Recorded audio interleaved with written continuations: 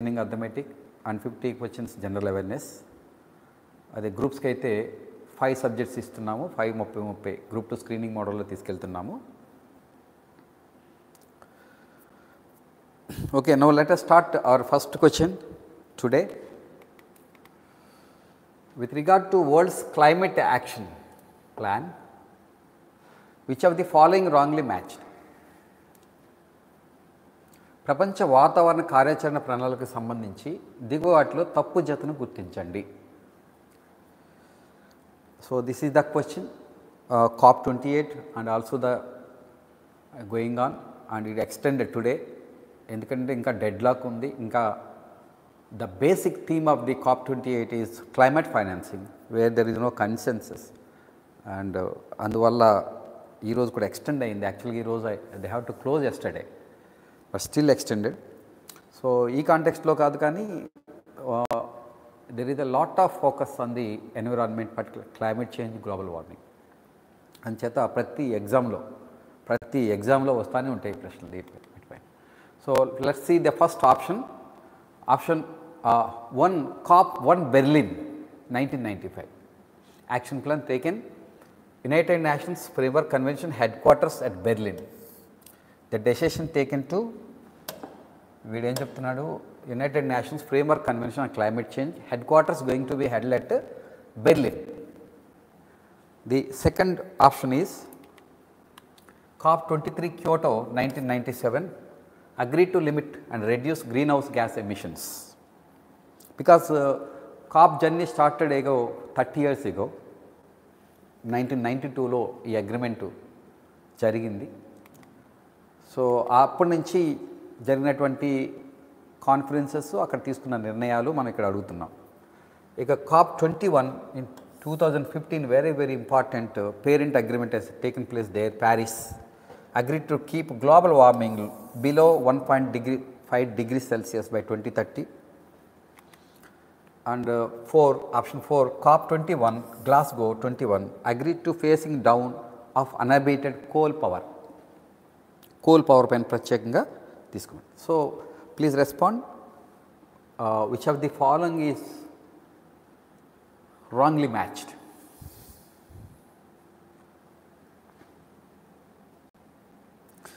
I have already uploaded this question in YouTube. కొన్ని questions only మెంబర్స్కే కనబడతాయి, అందరు కూడా సబ్స్క్రైబర్స్కి ఫ్రీగానే కనబడతాయి. కానీ ఎందుకు ఇది చూడడం లేదో నాకు తెలియదు. Either any technical problem. But for other questions many people are responding. Open questions daily.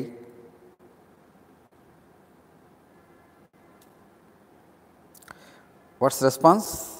1A.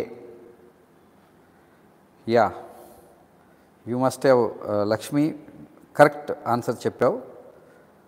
So you are following YouTube also. Well done. C COP1 Berlin 1995. Why it is wrong? ఎవరైనా చెప్పగలరా? Why it is wrong? COP23 Kyoto in Japan agreed to limit reduce greenhouse gas emissions. And COP21, very important COP21, not 28. This is very important. 2015 Paris, France agreed to keep global warming below 1.5 degrees Celsius by 2030. కానీ already 1.4కి వచ్చేసాం. 2030కి వెళ్ళేటప్పటికి 2 దాటిపోతుంది అంటున్నారు. అంటే that means the world countries are not able to stick to the agenda of Paris climate agreement. So 2% దాటిపోతే 1.5 దాటిపోయినట్టే కదా. So global warming rise అవుతుంది. So why it is wrong? Yeah, let's understand that now.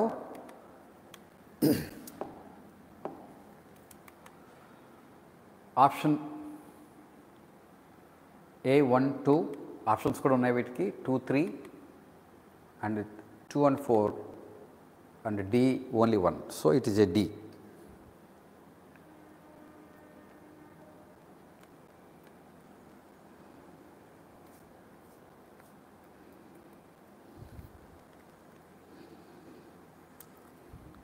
Sir నేను ఆన్లైన్లో క్లాస్లో ఉన్నాను, మాట్లాడలేను ఇప్పుడు, మళ్ళీ చేయండి. నేను ఆన్లైన్ క్లాస్లో ఉన్నాను, మీరు వాట్సాప్ కాల్ ఎందుకు చేశారు?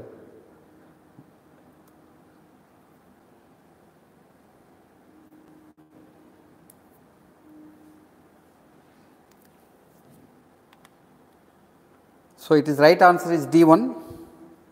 Why it is wrong?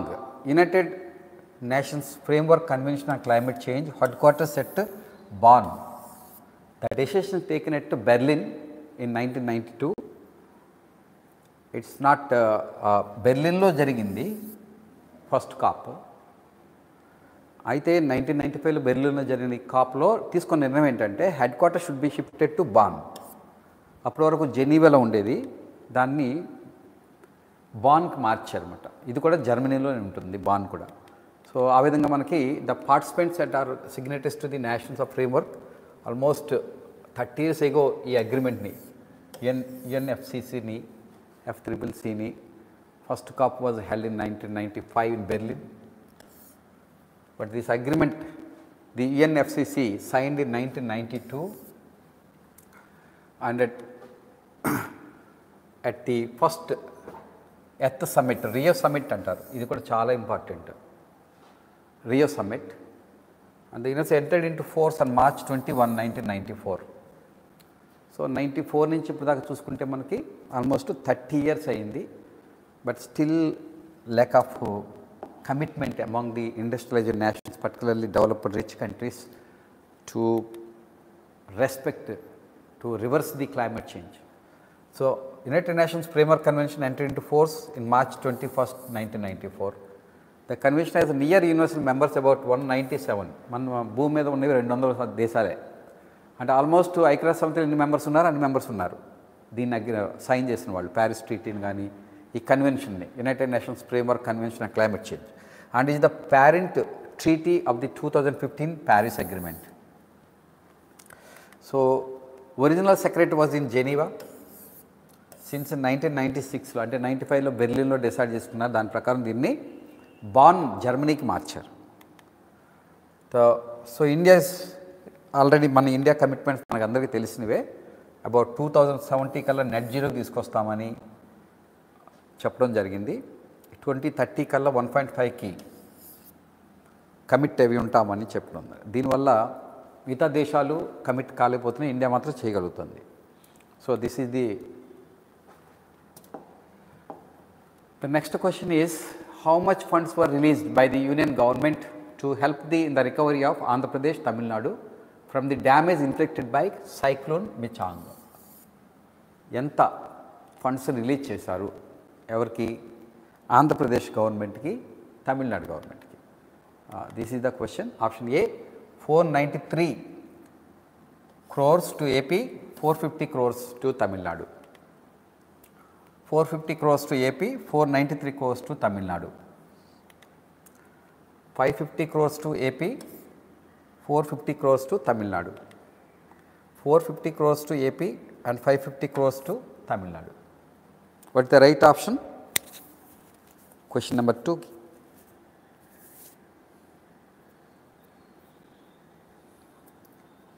Yeah, Purushottam, right answer. Andaru right pettaru.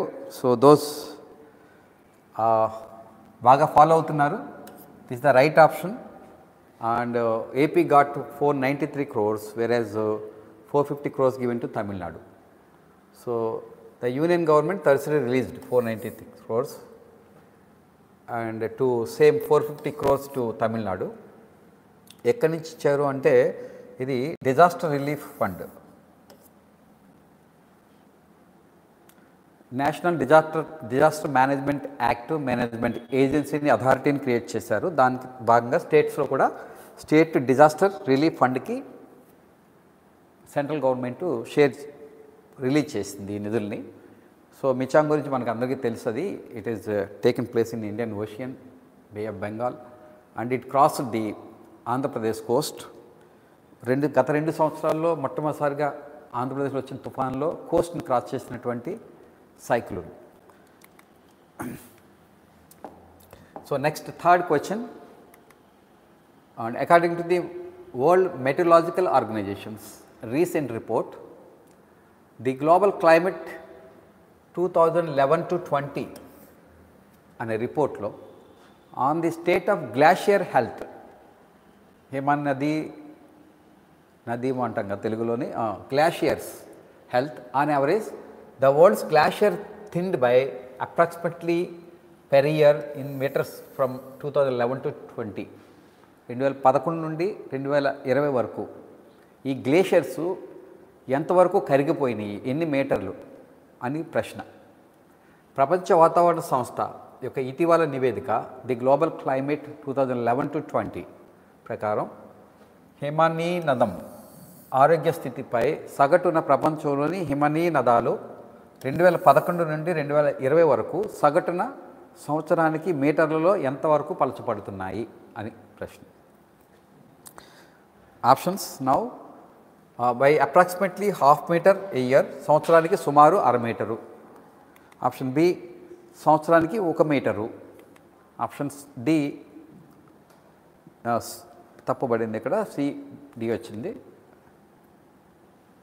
Yeah, so option B 1 metre, option D 2 metre, option 1 metre A year. Yeah, B కింద పడింది, కరెక్టే order. So option A half metre, option B 1 metre, option C 1.5 metre, option D 2 metres. ఇందులో right answer ఇది. So B 1 metre కింద పడింది, కింద వచ్చింది, ఆర్డర్లో రాలేదు. సో ఏది ఆన్సర్? Respond, please respond.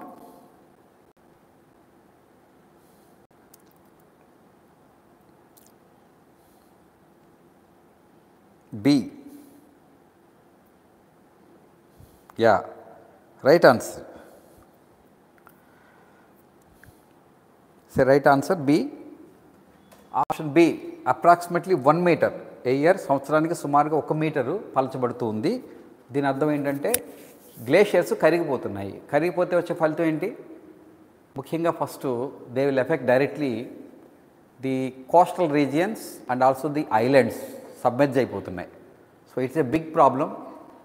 అందుకనే ఈ క్లైమేట్ యాక్షన్ COP28లో కూడా ఆ ఐలాండ్ నేషన్స్ చాలా గొడవ చేస్తున్నాయి. Okay, so it's IC warning. Threats from glaciers should be in the same risk category as cyclones and earthquakes. సైక్లోన్లు ఎర్త్క్వేక్లకి ఎంతైతే రెస్పాండ్ అయ్యి జాగ్రత్తలు తీసుకుంటున్నామో దీనికి కూడా అలా తీసుకోవాలని వరల్డ్ మెటలాజికల్ ప్రపంచ వాతావరణ సంస్థ చెప్తుందన్నమాట. సో అలాగే when compared to across the decades there is a significant regional variability but the overall pattern remains the same. Glaciers all regions of the world are becoming smaller. Glacier చిన్న అయిపోతుంటే చాలా danger అని. ఇప్పటికే మనం భూమి మీద 70% water cover అయి ఉంది. ఇవన్నీ కరిగిపోతే 100%కు 90%కి వెళ్ళిపోద్దేమో. So that is the dangerous situation there. The report points to the rapid growth of ప్రోగ్లాషియల్ lakes, likelihood of glacier lakes అవుట్బర్స్ట్స్, flood. ఈ లేక్స్ నుంచి అంతే కదా, వాటర్ ఎక్కువైపోతే ఫ్లడ్ కింద బయటకు వచ్చేస్తుంది. దీన్నే గ్లోఫ్ అన్నారు వీళ్ళు. Posing additional threats to ecosystems and livelihoods. అక్కడ ఎకోసిస్టమ్ దెబ్బతింటుంది, బయోడైవర్సిటీ దెబ్బతింటుంది, ఆ జీవనం అక్కడ ఆధారపడే జీవనం మీద ఆధారపడే వాళ్ళ జీవనం కూడా దెబ్బతింటుంది. Single out how water from glacier melt contributed to the one of the decade's worst flooding disasters.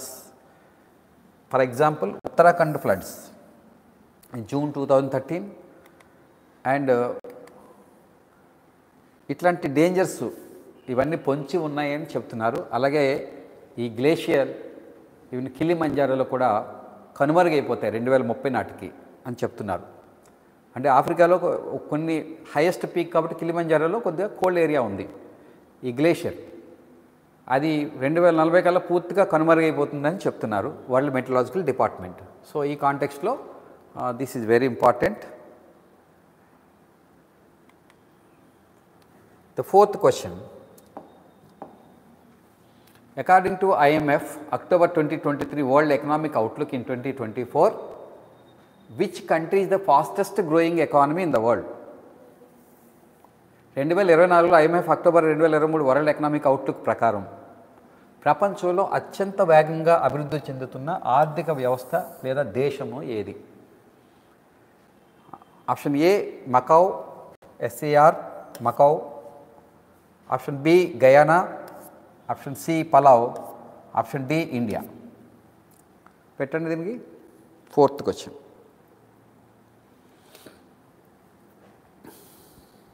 Please respond.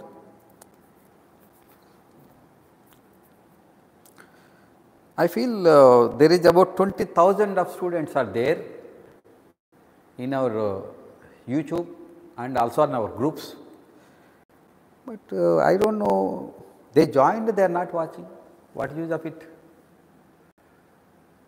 ఇట్లాంటి valuable questions free of cost వస్తున్నప్పుడు ఫ్రీ అవ్వడం వల్ల ఏమో రావట్లేదేమో, పేమెంట్కి షిఫ్ట్ అయిపోదామా, అప్పుడైనా వస్తారేమో. ఇంతమంది ఐ డోంట్ యూజ్ ఇట్లే చేసుకో ఉన్నారు, అది కూడా active members. After the notification వచ్చిన తర్వాతే 1000 some members join in our groups. So వీళ్ళందరూ మెసేజ్లు పెడుతున్నా కూడా ఫ్రీ అన్నప్పుడు వాల్యూ ఉండదు కదా, బహుశా అది కూడా రీజనే. యా, ది 4th క్వశ్చన్కి ఆప్షన్ బి పెట్టారు. అండ్ ఇంకా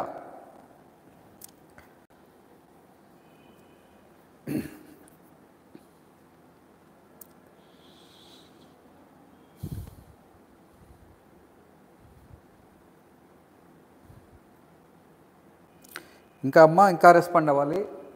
option A Macau, option B Guyana, option C pulao, option D India. వీటిల్లో fastest growing economy in the world అని ఇంతకుముందు చాలాసార్లు ఇండియానే మనం ఫాస్టెస్ట్ గ్రోయింగ్ ఎకానమీ అనుకున్నాం. అయితే ఫస్ట్ ర్యాంక్ అని అనలేదు కదా. సో ఎందుకంటే గ్రోత్ రేట్ మ్యాచ్ అవ్వాలి కదా.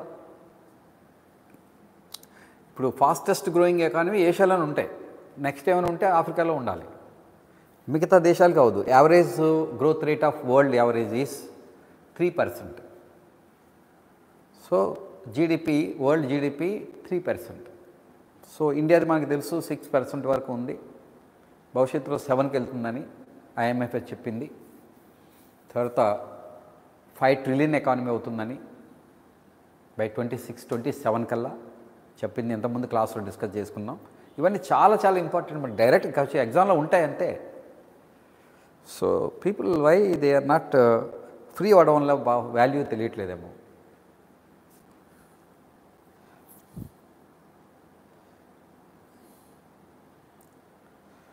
యా, ఆప్షన్ బి పెట్టారు, ఆప్షన్ క్వశ్చన్ 4కి డి పెట్టారు. But we never said that India is the first rank fastest growing economy అని. It's one of the fastest growing economy in the world.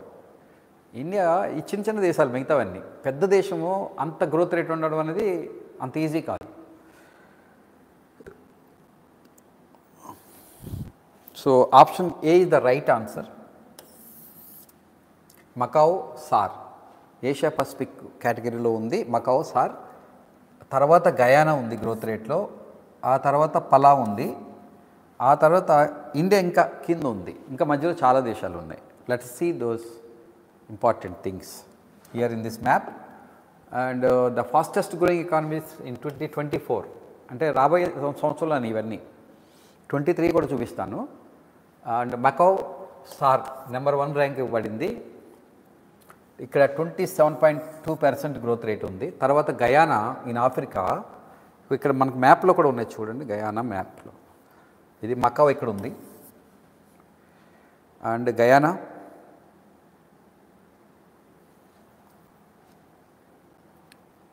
ఆఫ్రికాలోనే ఉంటుంది. And third వచ్చేసి పలావ్ ఇక్కడ ఉంది, islands ఇది countries ఇవి. అండ్ నైజర్, ఆఫ్రికాలో నైజర్ 4th ర్యాంక్లో ఉంది.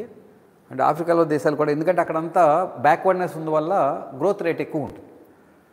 India కూడా అదే పరిస్థితి. So India is there at 11th position 6.3 growth రేట్తో. అదే మనకి మకావ్ అయితే 27%. ఇక్కడ ఈ ఐలాండ్ దేశాలు ఎక్కువగా టూరిజం డిపార్ట్మెంట్ యొక్క ప్రగతి బట్టి ఉంటుంది. జీడిపి మోర్ దాన్ 50% టూరిజం నుంచే వస్తుంది అక్కడ.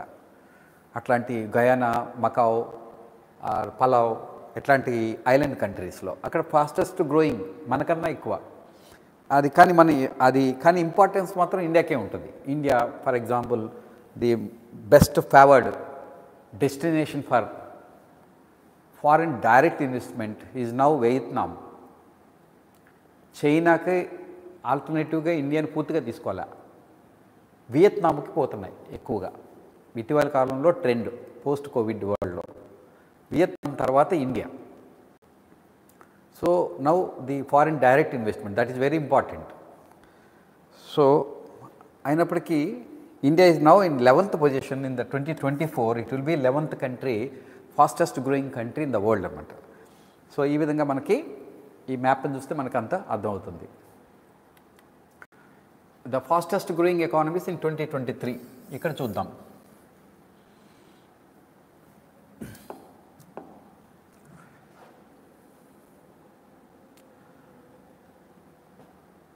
Macau same దానిలాగానే. ఇండియా ఇక్కడ ఉంది, మకావ్ ఇక్కడ ఉంది. India, Macau.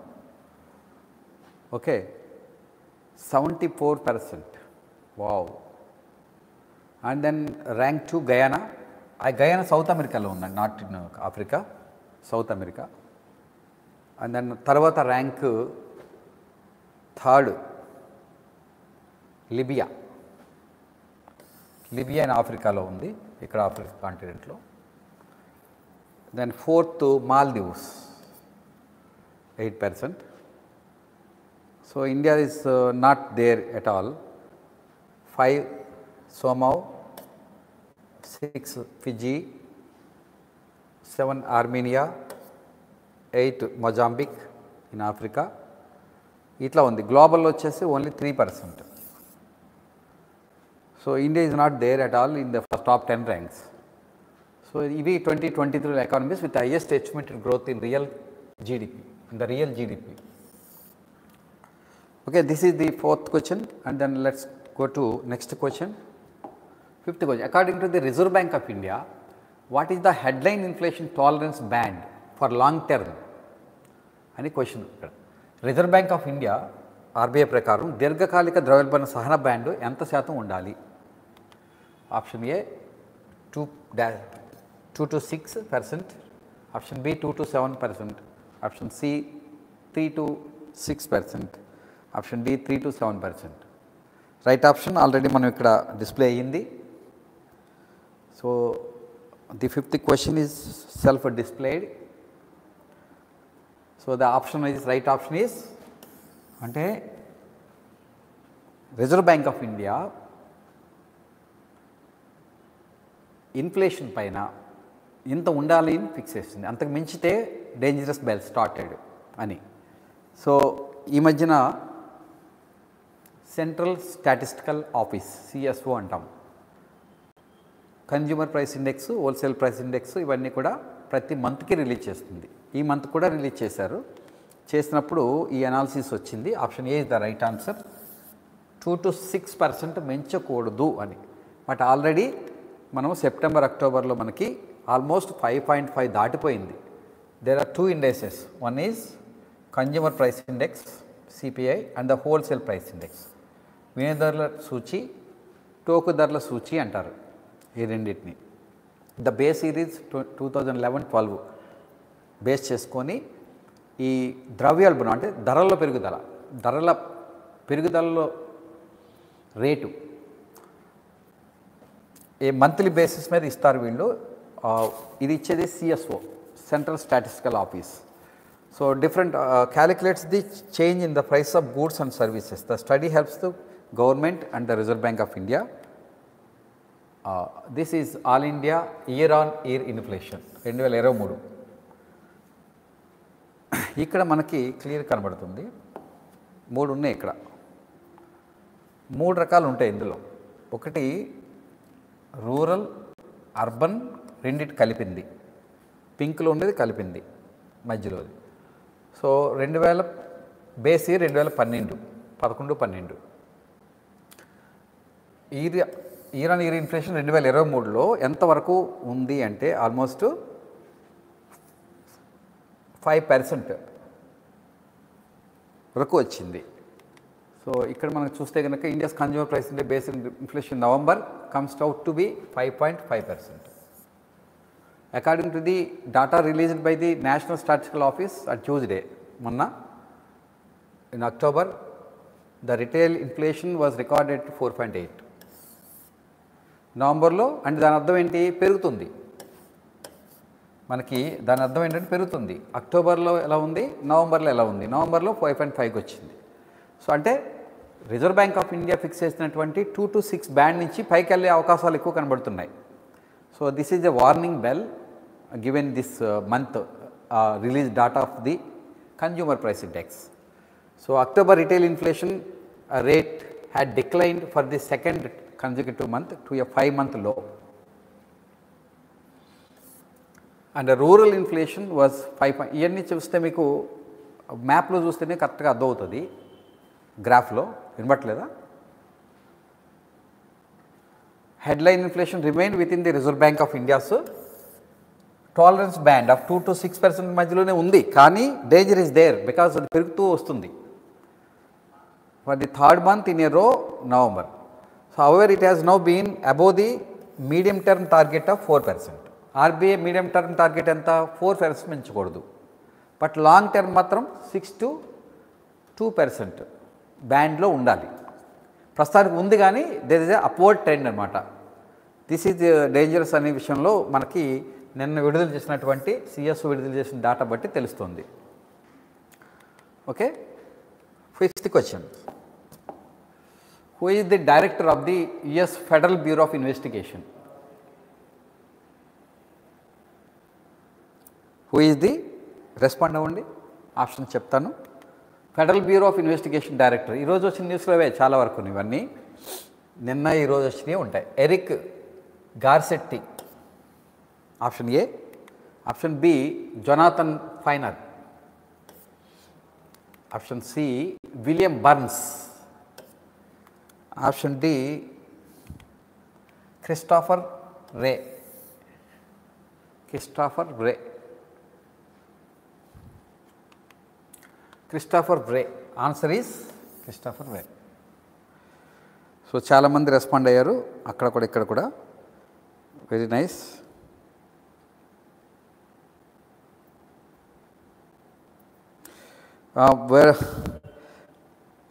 పురుషోత్తం గారు బాగానే ఉంటుంది కానీ ఇక్కడ 10కి చెప్పుకోవడానికే గంట పడుతుంది. అసలు 10 తయారు చేసి దమ్మున్న నాకు ఓడే లేడు. అసలు చూసుకోండి మీరు, 10 క్వశ్చన్లు ఇవ్వగలిగే సినిమా ఉన్నవాడు లేడు. 10కి మాల క్వశ్చన్లు ఎన్నైనా ఇస్తారు. కాబట్టి ఈ 10 చెప్పడమే చాలా కష్టం వన్ డేలో. సో దీన్ని పెంచే సమస్య ఉండదు. ఎందుకంటే మనం ప్రతి దాంట్లో ఒక 4-5 యాంగిల్లో అడిగిన క్వశ్చన్కి ఆన్సర్ చేయొచ్చు. అంటే దీంట్లోనే ఒక 10కి 10 × 4 40 ఆన్సర్లు ఉన్నట్లు లెక్క. కాబట్టి 10 కన్నా మించి అవసరం లేదు. చెత్త క్వశ్చన్లు ఎన్ని ఇవ్వచ్చు, 100 కూడా ఇవ్వచ్చు. ఇది ఎక్కడ ఉంది, అది ఎక్కడ ఉంది, ఇది ఎక్కడ, అది ఆడెవడో వీడెవడో, ఇట్లాంటి క్వశ్చన్లు ఇక్కడ ఉండవు. ఇదంతా హై స్టాండర్డ్ క్వశ్చన్స్ మనం ఇచ్చేయన్నీ కూడా. అందుకని అవి 10 క్వశ్చన్ల కన్నా ఎక్కువ వీలు కాదండి. మీరు ఇంకెవరైనా ఇస్తే తీసుకోండి చాలు. నేను మాత్రం 10 ఇవ్వడమే చాలా కష్టం నాకు. 10 ఇవ్వడానికి 5 hours పడుతుంది. But they are discouraging the number of people joining. But I have in my groups thousands of students there. So please share to your friends. ఈ 10 మించి ఇవ్వడం చాలా కష్టం అండి. దీనికి 1 hour పట్టేస్తుంది ఒక రోజు. I'm trying to best to confine it to 30 minutes అనుకుంటూనే స్టార్ట్ చేశాను. 30 minutesలో క్లోజ్ చేయాలని. It's always not possible before with. ఇప్పుడు మన రిజర్వ్ బ్యాంక్ కూడా ఇన్ఫ్లేషన్ ఏం చేయలేకపోతుంది. 2 నుంచి 6% మధ్య ఉండాలనేది ఎప్పుడు 5 దాటే ఉంటుంది. యావరేజ్ 4-5 ఉంటుంది. సో అలాగే మనం ఇది కూడా అంత ఈజీగా మనం కంట్రోల్ చేయలేము టైంని. సో వెరీ ఇంపార్టెంట్ ఇది. ఈ క్వశ్చన్ కూడా మరి హూస్లో వస్తుంది. Christopher ray is the director of federal bureau of investigation, FBI. మనకి ఎలా అయితే CIA ఉందో, central investigation agency, NIA, national investigating agency. ఆయన federal bureau of investigation director general Christopher రే నిన్ననే మనకి వచ్చారు, ఈరోజు వచ్చారు. ట్యూస్డే వచ్చారు, ఈరోజు కూడా ఉన్నారు. Held a meeting with the national investigating agency NIA chief Dinakar Gupta. ఆయన పేరు దినకర్ గుప్తా, ఈయన పేరు క్రిస్టోఫర్ రే. ఇది ఎందుకు ఇంపార్టెంట్ అయింది అంటే, మనకి ఖలిస్తాన్ టెర్రరిస్ట్ని పన్ను చనిపోయాడు, నిజ్జార్ చనిపోయాడు. ఆ తర్వాత పన్ను ఇష్యూ ఒకటి వస్తుంది. అలాగే శాన్ ఫ్రాన్సిస్కోలో ఇండియన్ కాన్సులేట్ మీద అటాక్ జరిగింది. సో ఈ కాంటెక్స్ట్లో ఇరు దేశాలు మాట్లాడుకోవాల్సిన అంశాలు ఉన్నాయనేసి ఆయన ఇక్కడికి రావడం జరిగిందన్నమాట. దీనిపైన ఇన్వెస్టిగేషన్ జరుగుతుంది. అలాగే ఇండియన్ కాన్సులేట్ మెంబరే ఇన్వాల్వ్ అయ్యాడని వాళ్ళు, ఈవెన్ అమెరికా కూడా మనల్ని గట్టిగా ఒత్తిడి తెస్తూ ఉంది. ఆ కాంటెక్స్ట్లో ఈయన క్రిస్టోఫర్ రే ఇండియా విజిట్కి మనకి ఈయన పన్ను గురుపంత్ సింగ్ పన్ను ఇది ఖలిస్తాన్ సెపరేటిస్ట్ లివింగ్ అమెరికన్.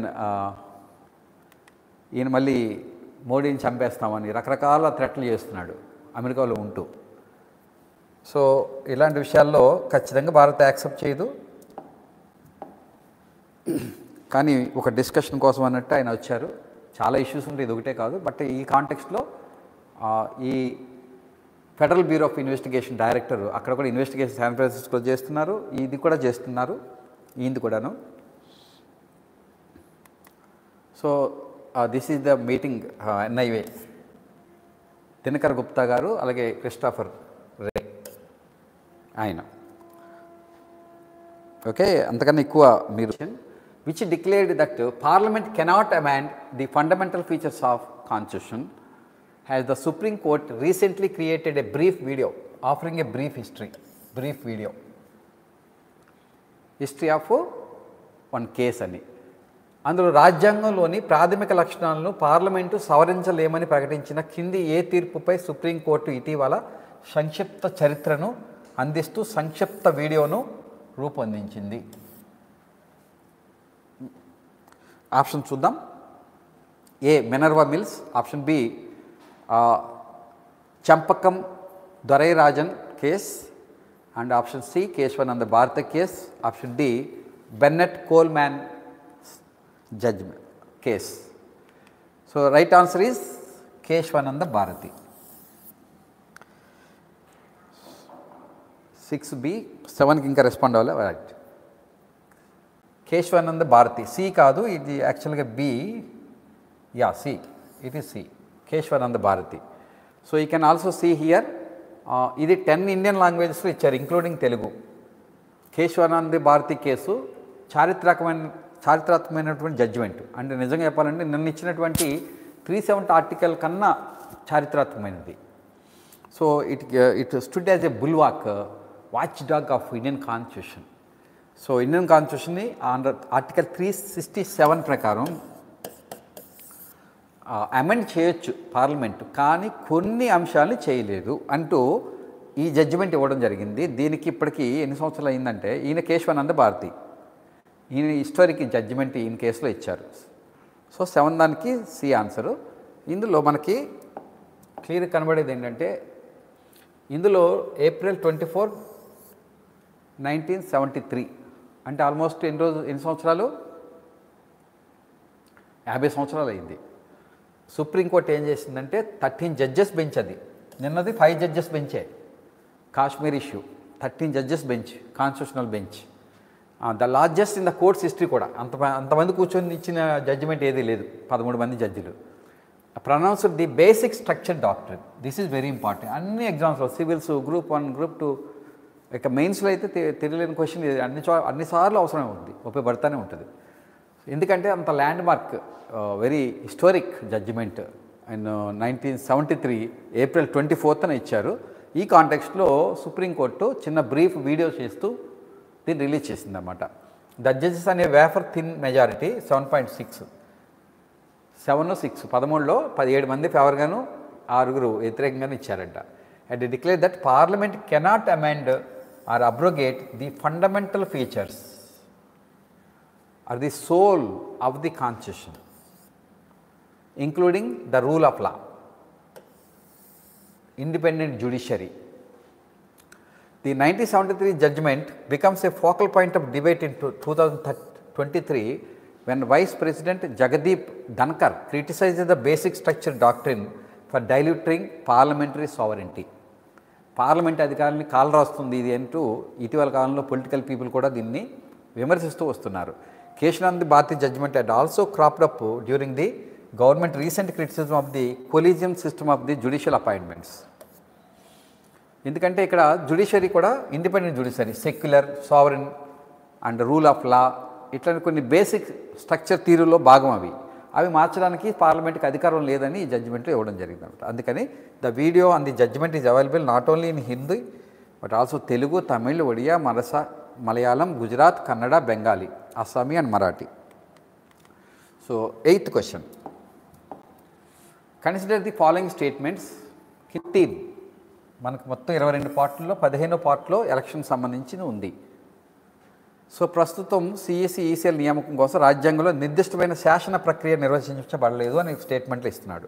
రాజ్యాంగంలోని పార్ట్ 15లో ఎన్నికలు కేవలం 5 అధికారులు కలిగి ఉంది. అది 324 నుంచి 329 వరకు. సో స్టేట్మెంట్ 3 చూద్దాం. Before Supreme Court ruling of March 2023, the CEC and ECs were appointed by the President on the recommendation of the government. మార్చి 2023 నాటికి సుప్రీంకోర్టు తీర్పుకు ముందు సిఈసి మరియు ఈసీలను ప్రభుత్వ సిఫార్సుపై రాష్ట్రపతి నియమించేవారు. సో పైన ఇచ్చిన స్టేట్మెంట్లో ఏది సరైనవి? ఈ statements are given above is are correct. 3 స్టేట్మెంట్లు ఇవ్వడం జరిగింది. ఆప్షన్ చూద్దాం ఇప్పుడు. Option A 1 and 2, option B 2 only, option C 2 and 3 only, option D 3 only.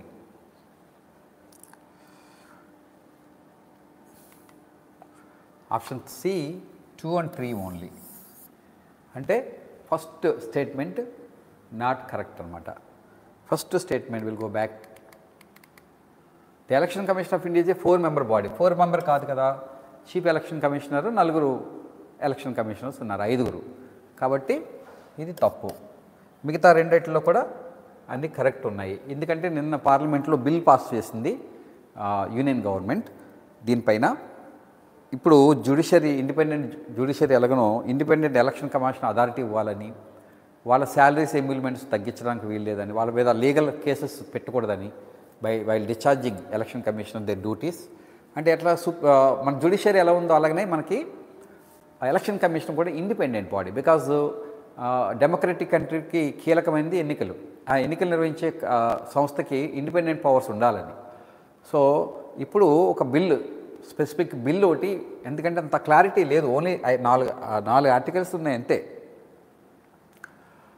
5 articles అంతే ఉన్నాయి, 324 నుంచి 29.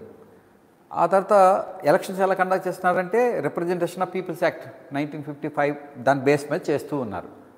సో అందుకని కొన్ని గ్యాప్లు ఉన్నాయి. But one thing is clear in the constitution, వీళ్ళకి కూడా సుప్రీంకోర్టు జడ్జిలాగే అన్ని రకాల ప్రొటెక్షన్స్ ఉంటాయి. They are independent. ఎందుకంటే దాన్ని రూలింగ్ గవర్నమెంట్ సహజంగానే పవర్ఫుల్గా ఉంటుంది. వాళ్ళకి కనుసన్నలు జరగకూడదని ఒకవేళ అపాయింట్మెంట్స్ కనుక అలా జరిగితే అది కొద్దిగా ప్రమాదకరం ప్రజాస్వామ్యానికి అనేది వీళ్ళకి వాదన. ఈవెన్ అపోజిషన్ పార్టీలు వ్యతిరేకిస్తున్నారు ఈ బిల్లును కూడా. బిల్లు ఇంకా డైల్యూట్ చేస్తున్నారు అని. ఎలా అంటే యాక్చువల్గా ఇప్పుడు ఒక సెలక్షన్ కమిటీ వేస్తున్నారు ఈ బిల్లు. అందులో ఒక opposition party leader, Lok Sabha leader and prime minister, home minister and also supreme court judge, ఇట్లా వీళ్ళు సెలక్షన్ కమిటీ వేస్తూ ఉన్నారు అనమాట. సో దాని ద్వారా వాళ్ళు సెలెక్ట్ చేసిన తర్వాత రాష్ట్రపతి అపాయింట్ చేస్తారు. సో ఈ విధంగా మనకి కొంత ప్రొటెక్షన్ వస్తుంది. ఇంతకుముందు అది కూడా లేదు అని గవర్నమెంట్ వాదిస్తూ ఉందన్నమాట. ఈ బిల్లు, కొత్త బిల్లు పాస్ చేస్తుంది ఎలక్షన్ కమిషనర్స్కి ప్రొటెక్షన్ ఇస్తూ ఈ విషయంలో. ఓకే, సో అందుకని ఇక్కడ 5 ఉన్నారు కాబట్టి బాడీలో ఇది wrong. So specific legislative process define in the constitution లేదు కాబట్టి ఇప్పుడు బిల్ ఒకటి పాస్ చేస్తున్నారు. అలాగే ఇంకా 3 దాంట్లో ఏముంది, సుప్రీంకోర్ట్ ఆఫ్ ది మార్చ్ 2020 వరకు ఈసీస్ వర్ అపాయింట్ బై ప్రెసిడెంట్, అది కరెక్టే, and the recommendations of government. So గవర్నమెంట్కి మిస్యూజ్ చేస్తుంది రూలింగ్ గవర్నమెంట్ అని, అంటే అది ఏ పార్టీ ఉన్నా కానీ చేస్తుందని వాదిస్తూ ఉన్నారు. అందుకని మేము ప్రొటెక్షన్ ఇస్తున్నామని బిల్లు పాస్ చేశారు, కానీ ఆ బిల్లు మీద నిరసనలు మామూలే. గత options 2 and 3. So, statement 1 is wrong. Okay. So, next question. Okay. 9th question. Lok Sabha extended 33% women quota bill to which territory, union territory and assemblies? మనకి 28 రాష్ట్రాలు 8 యూనియన్ టెరిటరీస్ ఉన్నాయి. సో లోక్సభ 33% మహిళా కోటా బిల్లును కేంద్రపాలిత ప్రాంతాల అసెంబ్లీలకు ఏ అసెంబ్లీలకు పొడిగించింది? ఉమెన్ రిజర్వేషన్ బిల్ 33%, మనకి ఇంతకుముందు తెలిసిందే అది. దాని మీద కూడా నేను ఒక ఆల్మోస్ట్ 20 క్వశ్చన్లు ఇవాళ ఇచ్చాము ఉమెన్ రిజర్వేషన్ మీద. మీకు అవి మన కోర్సెస్లో దొరుకుతాయి అవి. ఆప్షన్ చూద్దాం. ఒకటి Andaman Nicobar islands and Lakshadweep. Option B Jammu and Kashmir. Option C Puducherry, Pondicherry అనేవాళ్ళం Puducherry. Option D B and C. So option respond అవ్వండమ్మా. 9A 9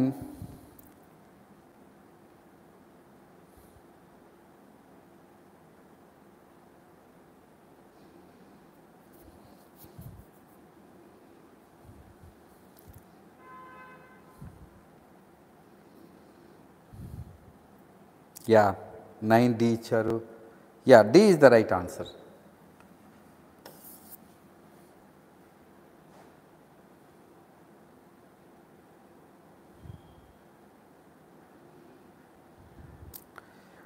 B 9D ఇచ్చారు శారదా దేవి. రైట్ ఆన్సర్ అమ్మా డి. ఈ బిల్లు కూడా రీసెంట్గా ఈరోజే ప్రవేశపెట్టడం జరిగింది. 10th question. Who won the Guwahati Masters BWF Super 100 International Badminton Tournament? Guwahati Masters BWF Super 100 అంతర్జాతీయ badminton టోర్నమెంట్ని ఎవరు గెలుచుకున్నారు? స్పోర్ట్స్లో ఇది ఒక క్వశ్చన్.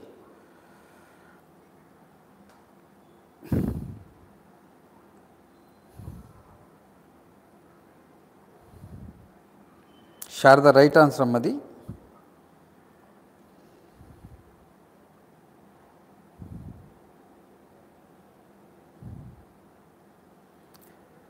Tenth question. ఆప్షన్ చూద్దాం.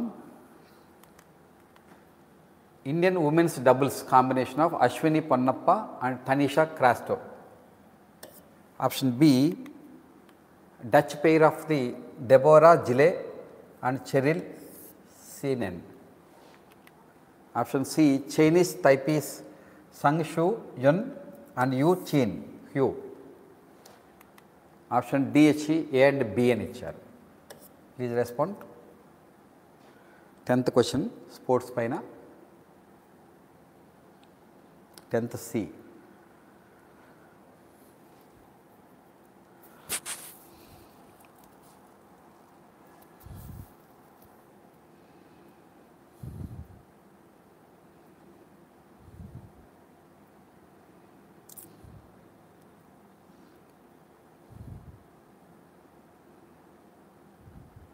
యా, ది ఆన్సర్ ఈజ్ చాలామంది పెట్టారు ఏ. Answer is Ashwini Ponnappa and Tanisha Crasto own this international badminton tournament that taken place in Guwahati. Third title for the Indian pair. This is the 3వ టైటిల్ మాట పొన్నప్పకి and అశ్వినికి, and which had clinched the Abu Dhabi masters super 100 and Nantes international challenger this year. So వీళ్ళిద్దరు కూడా మంచి winnowing match ఉంది, doubles game కాబట్టి ఇది badminton tournament. So వీళ్ళిద్దరూ they got this, అస్సాంలో జరిగింది గౌహతిలో. They got this own this champions. వాళ్ళు వీళ్ళని ఓడించారు, చైనీస్ తైపీ వాళ్ళని, వీళ్ళని ఓడించి గెలిచారు. Shoe N and you Cheen hue. Okay, these are the 10 questions today. So thank you, a lot of people responded today than yesterday, and every day will improve. And our questions, ఎక్కువ question వల్ల ఉపయోగం ఏమి ఉండదండి. 10 క్వశ్చన్లు చేయడం చాలా కష్టం, అది మాత్రం గ్రహించండి అందరూ. ఈ 10 చేయడానికి చాలా చాలా కష్టమైనవి, ఇవన్నీ అంత ఈజీ కాదు. సో అందుకని అందరూ యూటిలైజ్ చేసుకోవాలని కోరుతున్నాను. సో నెక్స్ట్ మళ్ళీ కలుసుకుందాం రేపు పొద్దున్న ఇదే టైంకి. అండ్ ఈవెన్ ఫ్యాకల్టీస్ కూడా ఎవరు దీని మీద చేయలేరు, ఎందుకంటే దీంట్లో డబ్బులు రావు. అది ప్రాబ్లం, టైం ఎక్కువ తీసుకుంటుంది. ఎప్పుడు తిప్పిందే తిప్పడం తేలిక. ఫిక్స్డ్ సబ్జెక్ట్స్, రోజు మారిపోయే సబ్జెక్ట్స్ ఎవరు చేయగలడు? It's very difficult. ఇంత ప్రొఫెషనలిజం ఈరోజు లేదు, అంత కమర్షియలైజేషన్ అయిపోయింది. ఇలాంటి కష్టమైన చెప్పేవాళ్ళు లేరు. So you have to understand that hour value we are giving this service. And I can't say I can't give more than 10. 10 చాలా ఎక్కువ, 5 చాలు అనుకున్నాను ముందు, బట్ 10 ఇస్తున్నాను.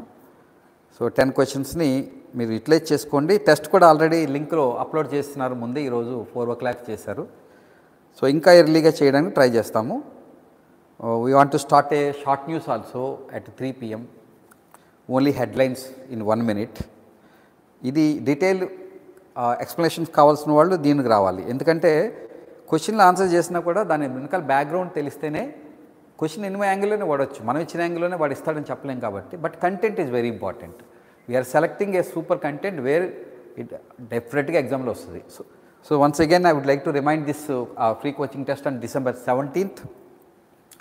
సో రాష్ట్రంలో ఆల్మోస్ట్ అన్ని ముఖ్యమైన సిటీస్లో ఇంక్లూడింగ్ హైదరాబాద్లో పెట్టబోతున్నాము. సో దీనికి సంబంధించి ఎఫర్ట్స్ అందరికి మీ ఫ్రెండ్స్ కూడా తెలియచేయండి. Please join this and attend అవ్వండి ఇది టెస్ట్కి. థ్యాంక్ యూ అండి, థ్యాంక్ యూ. ఇంకా ఎవరైనా డౌట్స్ ఉన్నాయా?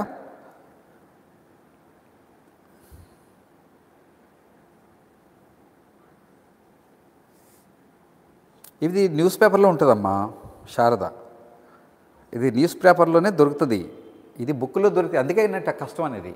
ఒక బుక్లు ఉంటే ఎవరైనా కడే పిడికొట్టేసి చెప్పేస్తూ ఉంటారు, చెప్పిందే చెప్పి తిప్పి అట్లా కుదరదు. ఇది ఈ కరెంట్ అఫైర్స్లో చాలా కష్టం ఉంది కాబట్టి చెప్తున్నాము. అందుకనే అందరూ హాజరవ్వండి, వినండి. ఇది చాలా కష్టంతో కూడుకున్నది, మనీతో కాదు. సో ఇది ఎలా ప్రిపేర్ అవ్వాలంటే కరెంట్ అఫైర్స్ వస్తాయి, తర్వాత ఇస్తారు, బుక్కుల కింద ఇస్తారు, 1000, 10,000, 20,000 క్వశ్చన్లు అని. అవి ఎందుకు పనికిరావు? అవన్నీ డెడ్ టెస్ట్ సిరీస్లు, డెడ్ ఆన్లైన్ కోర్సెస్, చనిపోయిన కోర్సులతో పని ఉండదు మనకి. ABPS గ్రూప్స్ కానీ సివిల్స్కి కానీ ఎప్పుడు కరెంటే అడుగుతారు. దీన్ని ముందు బేసిక్ నాలెడ్జ్ ఉంటే ఇవి ఆటోమేటిక్ ఈజీగా ముందుకు చదవగలుగుతారు. న్యూస్ పేపర్ ఖచ్చితంగా చదవాలండి. అందుకనే ఇంతకుముందు నేను చెప్పాను శారద, న్యూస్ వినడం నేర్చుకుంటే తక్కువ టైంలో ఎక్కువ విషయాలు మనం గ్రహించడానికి బాగుంటుంది. సో న్యూస్ పేపర్కి ప్రతిరోజు 2 to 4 hours పెట్టుకున్న తప్పే లేదు. అంత వాల్యుబుల్ ఇన్పుట్ అవుట్పుట్ ఇస్తుంది, ముఖ్యంగా మెయిన్స్లో ఇదే డిసైడ్ చేస్తుంది. సో కాబట్టి కరెంట్ అఫైర్స్ని ఎవరు ఇగ్నోర్ చేయకండి. ఈ టాపిక్స్ అన్నీ కూడా న్యూస్ పేపర్లో ఉన్నాయనమ్మా. నాకు అసలు బుక్లే ఉండవు ఇందులో, అంత ఆన్లైన్లో తీసుకునేదే. సో మనకి ఇప్పుడు అదృష్టం ఏంటంటే ఇన్ఫర్మేషన్ లోటేం లేదు. మనం ఆన్లైన్లో గూగుల్ అమ్మని అడిగినా చెప్పి ఇచ్చేస్తుంది ఫ్రీగా. బట్ దాన్ని అర్థం చేసుకోవడం, దాన్ని ఏ యాంగిల్లో ప్రశ్నలు అడుగుతారు, అందుకని ఇట్లా రాస్తూ ఉన్నాను రోజును. మీకే కొన్నాళ్ళకి 1 month అయ్యేటప్పుడు మీకు అర్థమైపోద్ది ఎట్లా తీస్తారు ఏంటి క్వశ్చన్స్ అని. ప్రీవియస్ క్వశ్చన్స్ని ఒకసారి చూడండి. సిలబస్లో కూడా ఏమి ఉండదు, current affairs international, national and regional ఇస్తారు. సో మనం కూడా నేషనల్, ఇంటర్నేషనల్, రీజనల్ అన్నీ ఫాలో చేస్తున్నాం, ఇంక్లూడింగ్ స్పోర్ట్స్ కూడా. సో ఇలాగనే నాకు ఈ స్పోర్ట్స్లో ఒకరోజు ఇవ్వను కూడాను, ఆ రోజు ఉన్న న్యూస్ బట్టి ఇస్తున్నాను. ఇది ఓన్లీ వెరీ లైవ్ న్యూస్, నిన్న ఈరోజు జరిగినవే, నిన్న ఇచ్చిన క్వశ్చన్లు కూడా. అందుకని మీరు చదువుతూ ఉంటే రోజు రెగ్యులర్గా అటెండ్ అవుతుంటే, నేను టెస్ట్ ఇస్తుంది ఫ్రీ టెస్ట్ని అటెంప్ట్ చేస్తూ ఉంటే మీకు ఖచ్చితంగా మీరు అర్థమైపోద్ది మీకే. Don't worry about at the stage, beginning స్టేజ్లో ఎవరు వర్రీ కావద్దు. You have to do work. So రేపు కూడా అటెండ్ అవ్వండి, మీ ఫ్రెండ్స్ కూడా అటెండ్ అయ్యేలా చూడండి. I'm feeling disappointed because we are having 20,000 students in our groups. Where they gone? We are giving free of cost. So free of కాస్ట్ది ఎందుకు రాలేకపోతున్నారు అనేది అర్థం కావట్లేదు. అంటే అఫ్కోర్స్ విజేత అందుకే కొద్దిమంది ఉంటారు, ఎప్పుడు అందరూ ఉండరు. బట్ ఎవరైతే రెగ్యులర్గా అటెండ్ అవుతారో డెఫినెట్గా వాళ్ళకి ఇప్పుడు అడిగినా, శారద అడిగినా, ఇంకొకళ్ళు అడిగినా ఈజీగా మనకి వస్తుందన్నమాట.